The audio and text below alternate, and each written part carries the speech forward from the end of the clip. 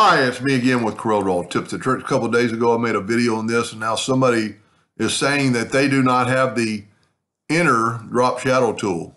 So if we go to the shadow tool, I don't have it either. I've taken it away.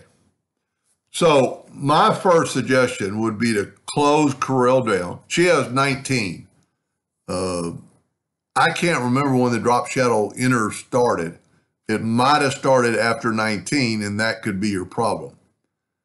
I've only got on an old computer like 6 and 7, or X6 and X7, and they didn't have it. So I don't know when it started, so I apologize for that. But while you're in this menu, there's two things we could do.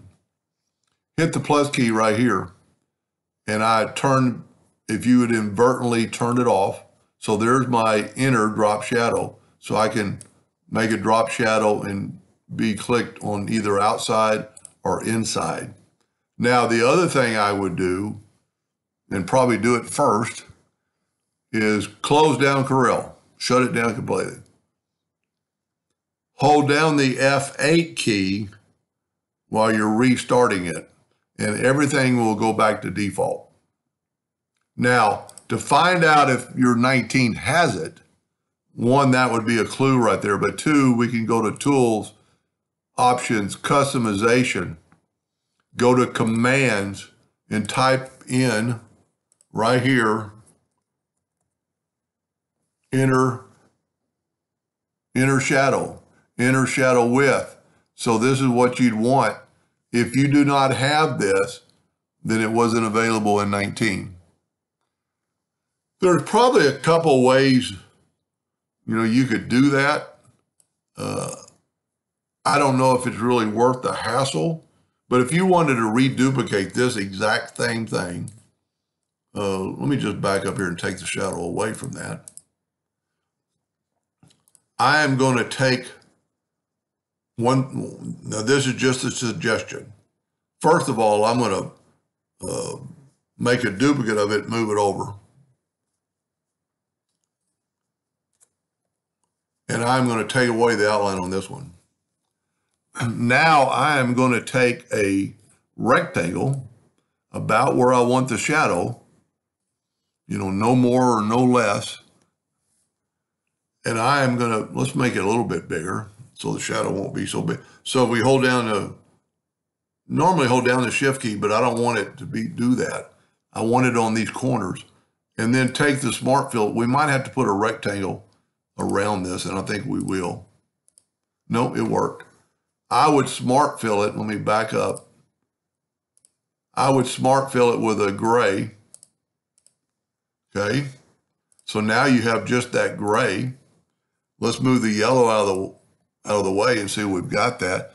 And then take this, and this would only be in the extreme. Go to Effects, Blur, Gaussian Blur, and blur that gray part. Now this is just an extreme, but it would, if you don't have it and you want to do something like that, and then select it all, put an outline around it, and make it whatever thickness that was. Wow. Ha! It put an outline around the shadow. So we need to, the cure for that would be to move that down. Let's totally back up where that wasn't there. And then let me get rid of that. Move this over or down, put an outline around it, make it that 1/4 inch, maybe it's a little bit thicker. Let's go 0.33, and then move it back up. And you kind of get the same effect. I started off with a lighter color, and because this is kind of broken apart, you could move it into the red and then go, so what we could do is take this red now and go to Object, convert the outline to an object, and go up to Object, Order, Front of Page. And now the shadow isn't there on that part. Now, it's pretty close. I could have started out with a darker black, but that's only an extreme. Hopefully, it's in 19 and you can put it back. Anyway, I hope that helped them a little bit. Thank you for watching.